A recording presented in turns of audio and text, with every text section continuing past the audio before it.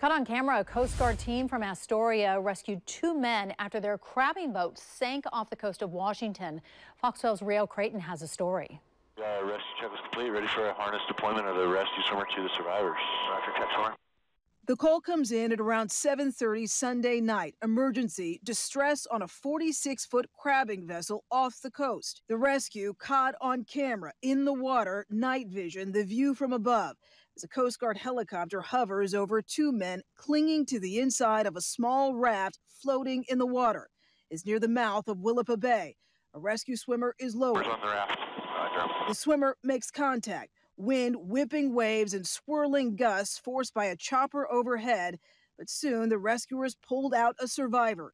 He's hooked to the harness and raised to safety. I think there's more people in there. Another man discovered inside is also hoisted. The men reporting to rescuers there's a third crew member missing. The Coast Guard says after 15 hours scouring the nearly 300 miles up and down the coast over air and water, it turns up nothing. The search is suspended. Riel Creighton, Good Day, Oregon.